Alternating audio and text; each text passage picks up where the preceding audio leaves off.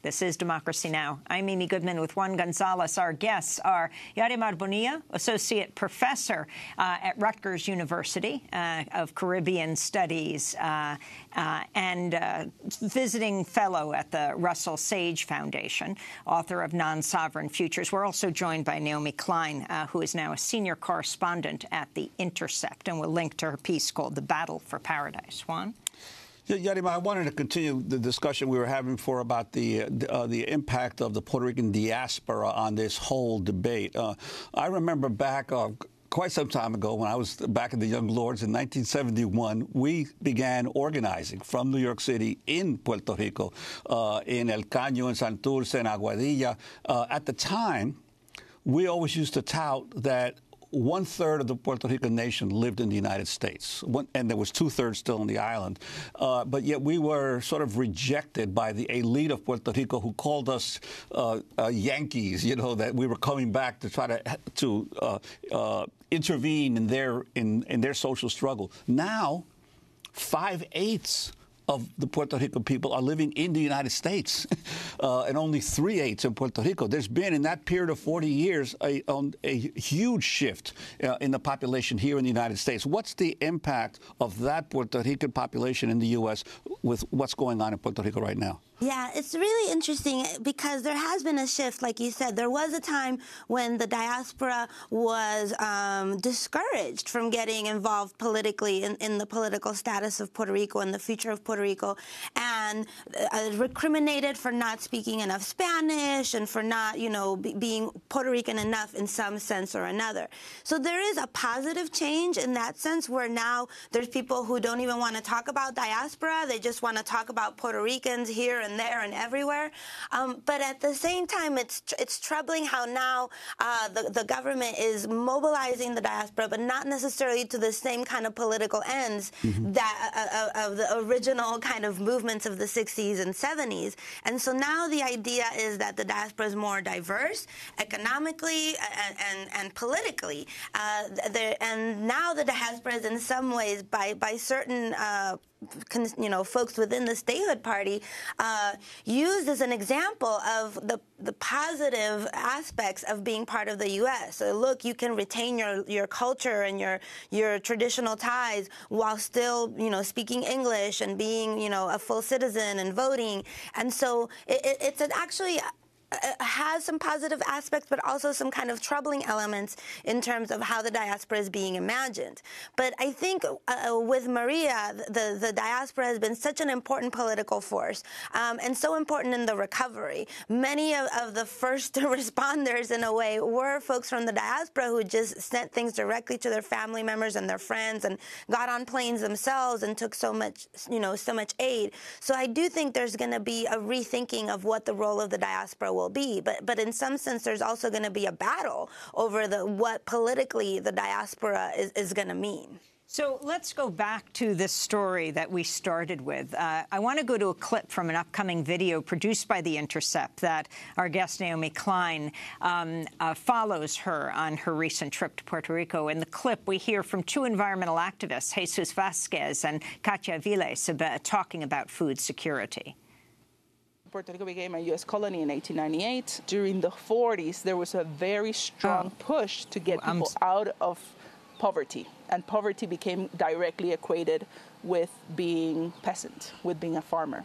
So the idea was to break down rural communities, get people to the cities, get them in cement homes, and at the same time, see how we could benefit, or how the U.S. could benefit from Puerto Rican production of goods that were consumed in the U.S. They start pushing large-scale coffee plantations, large-scale sugar plantations. Puerto Rico has this situation that in terms of food security, we're very insecure because we import a lot of food. More than 80% of our food comes from abroad, right, by the port of San Juan.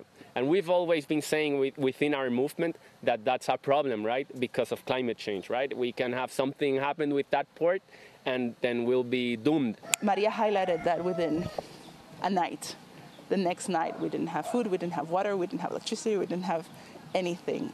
A lot of conventional farmers right now are starving. Even though they have amazing amount of land, they didn't have anything to harvest because they had followed the Department of Agriculture's instructions for monocultures of coffee, whereas before a traditional agroecological farm would be intercropped with oranges, with bananas, with plantains, and that provides for your family. That next day, agroecological farmers were back to the lands. We had farmers already ready to sell at the markets. We can feed the people with sustainable practices that do not harm the environment, that promote resilience within the farm and within the community. We knew that was possible even before Maria, and this is also a moment for us to reflect and also make it more visible. Those were environmental activists Jesus Vázquez and Katia Aviles talking with Naomi Klein. Naomi, talk more about what you learned about the battle in agriculture right now in Puerto Rico and what the signs of hope for a new direction are. Katia and Jesus work with this a wonderful organization called Organización Boricua. They have been advocating for a very long time for food security, for a shift away from this extreme dependence on imports. 85% of the food that Puerto Ricans eat is imported, and 90% of it comes through this single port, the port of San Juan, which was in absolute chaos after Maria. And this is why a lot of people who I talk to in Puerto Rico referred sort of casually to Hurricane Maria as our teacher, this very stern teacher, but there were all of these lessons carried by the storm of what didn't work and also some things that did work. So what didn't work, as I said earlier, was pretty much everything, this very centralized, import-dependent food and energy system. But there were also examples of things that did, including the model of agriculture, agroecology, that has been advanced by Organización Boricua for a very long time.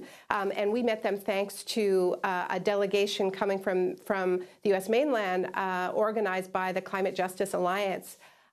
But the story that they were telling there is that on farms that use these more traditional methods of intercropping, so not planting a single monocrop, cash crop that was just leveled by Maria, but using these seeds and these methods that protected against erosion, but also planted a diversity of crops, including a lot of root vegetables that survived Hurricane Maria. So some of the only people with food stores after Hurricane Maria sent the whole system into chaos were farms that had planted root vegetables that were able to harvest them very, very quickly, and they had nutritious food. Meanwhile, FEMA wasn't getting to remote communities for, in some cases, weeks, and then when they finally arrived, they had boxes filled with Skittles and Cheez-It crackers.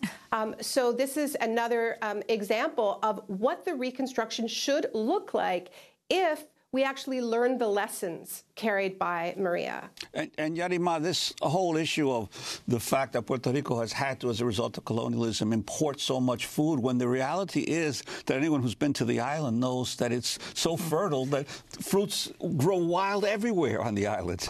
Yeah, and I think that was really, made clear. Naomi points to it so clearly in her piece, that this juncture between the kind of rich local food that people were still able to get, because, I think it's really important to say that Puerto Ricans have been in this crisis for over 6 months, and there has not been rioting, there has not been violence. Folks have adapted and managed to take care of themselves in the face of a state that has completely abandoned them, thrown paper towels at them, thrown Skittles at them, thrown all manner of inappropriate, items.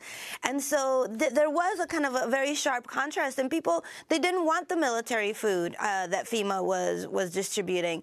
Folks, a lot of people tried it and then decided to just go back to eating their yuca and then their, the things that they were able to get in those days. When we went down to Puerto Rico right after the storm, we stayed in this dark house in San Juan, no electricity. Right next door to it was a little Airbnb, little hotel, bed and breakfast. completely solar powered. Amazing. And then all the neighbors were saying, hey, we want to get those solar power too. And I wanted to ask Naomi about 98% of the electricity is from fossil fuels that are imported, no domestic supply of oil, gas, and coal, all these fuels imported, as well as almost entirely Puerto Rico is reliant on food imports, despite what you both are describing right here. And as we wrap up, do you see, and I want to ask you both this question, a completely new grid being discussed? Well, instead, we're hearing talk of privatization, which frankly is linked to this cryptocurrency mania, because, of course, if you are thinking about relocating your business to Puerto Rico, as Yarimar said, you want to make sure you have, access to your data, which is intimately linked to this push to have a privatized electricity grid, which many Puerto Ricans are very afraid is not going to be accessible to a lot of poor Puerto Ricans, that it will cater to these so-called Puertopians who are coming in. And there should be a huge amount of discussion going on right now about how Puerto Rico can power itself from the sun, from the wind, from the waves, which are all abundant, unlike fossil fuels, but how to do it in a way that keeps the power, the political power, the jobs, the skills in communities, and gives people a reason to stay. One thing that hasn't been discussed, the governor said blockchain is going to be central to the future. A lot of people are... Explain what blockchain is. Well, blockchain is the ledger system that powers, makes it possible to make Bitcoin, right? It's not Bitcoin. It kind of allows it.